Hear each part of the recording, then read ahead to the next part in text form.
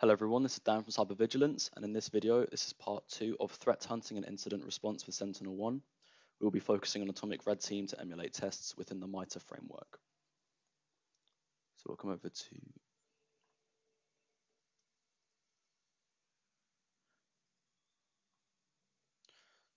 AtomicRedTeam is an open source library of simple tests made by a company called Red Canary that every security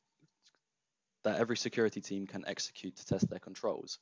Tests are focused, have few dependencies, and are defined in a structured format that can be used by automation frameworks.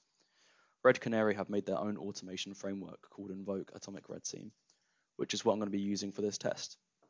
And as with anything you download this at your own risk. The tests are based on the MITRE attack framework TTPs, which are tactics, techniques, and procedures. Think of these as behaviors of a potential threat actor. MITRE have a framework to categorize each of these behaviors. SentinelOne provides full coverage for MITRE TTPs in threat details and deep visibility.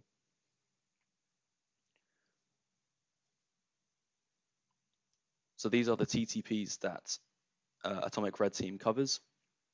The colored tabs on this chart represent the TTPs that AtomicRedTeam covers. So we're going to move over to Sentinel Management Console, go on Sentinels, Policy, and I'm currently in detect mode. So this means that anything that I download, if there's any threats that be picked up in incidents, they won't be automatically mitigated and I won't be protected from it. And now I would recommend you do not put this into production at all, only for testing purposes, because if you do have it in production, there could be like endpoint infections that you don't want. So only do it for tests. So I'm going to head over to Incidents tab. As you can see, I've done a past test before, so we'll be replicating this. I'll move over to my Windows VM here. I'm going to automatically install Invoke AtomicRedTeam. I have it loaded into a script. It's just the same as all of these installation, the installation guide for installing Invoke AtomicRedTeam. And then after that, we'll have a look at one of the TTPs that Invoke AtomicRedTeam offers.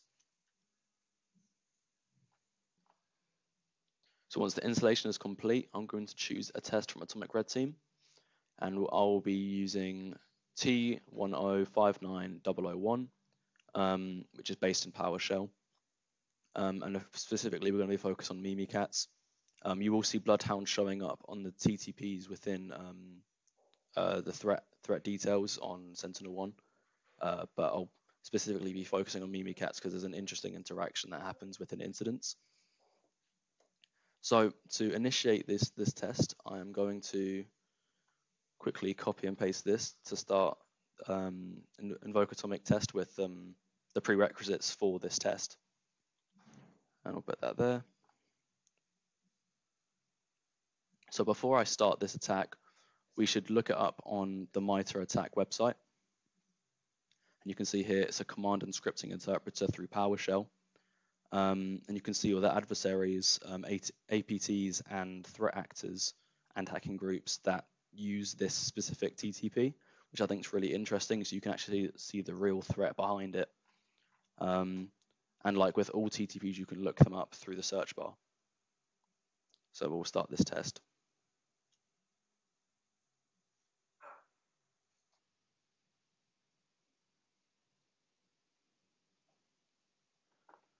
So the prerequisites have been downloaded, and as you can see, we've already got a notification on our Windows bar from SentinelOne that Mimikatz has been detected, but through the interactive PowerShell session. So we'll let the actual threats run through now, and then we'll have a look at the incidents to respond to the incidents on SentinelOne Management Console. So whilst this attack is running, we're going to have a look at AtomicRedTeam on the TTP that we'll be using here, and you can see all the tests that are listed for this TTP. So Mimikatz at the top here, then you've got Bloodhound and all these different things that should trigger SentinelOne. They should be visible in deep visibility and in the threat details. So I'm going to be focusing on Mimikatz here. Mimikatz is an LSAS credential dumping tool capable of obtaining plain text, Windows account logins, and passwords with many other features. A threat that this could pose to an enterprise is that there could be lateral movement through an enterprise network, gaining heightened privileges through lateral movement.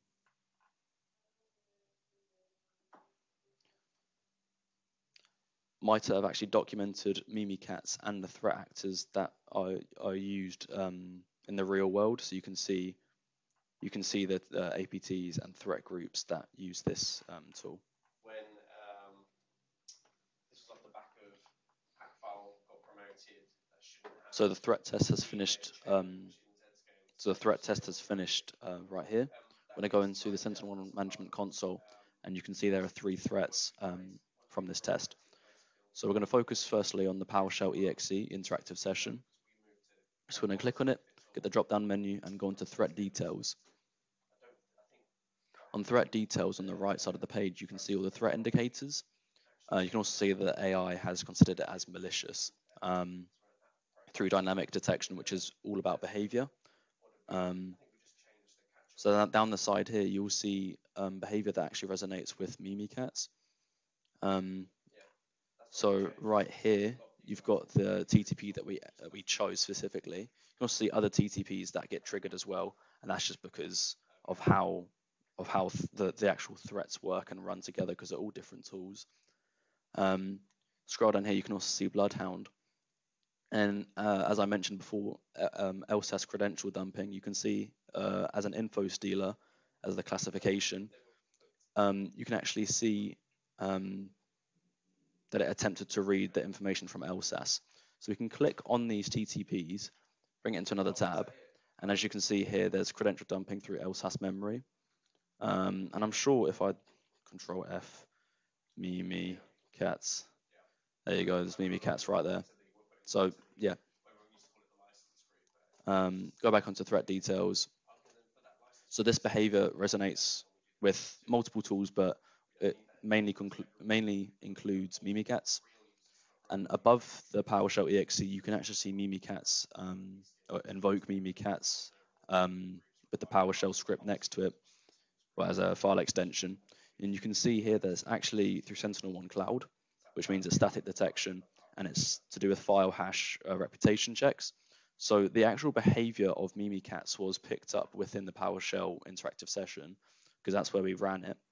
But the actual Mimikatz instance itself was picked up by SentinelOne as malicious anyway, which I think is very interesting, and it sort of separates the threats for you to see into more detail. So to mitigate these threats, I'll take down this drop-down menu so it's easy to see. I'll click on all 3 of these. I'll go to threat actions, mitigation actions. I'll do kill to remediate. I don't need to roll back. There's not a whole lot of damage that has been done to my VM, because I'll just revert it back to the snapshot. So press true positive. You can add a note here if you like. Press apply, and this is work instantly. But the GUI.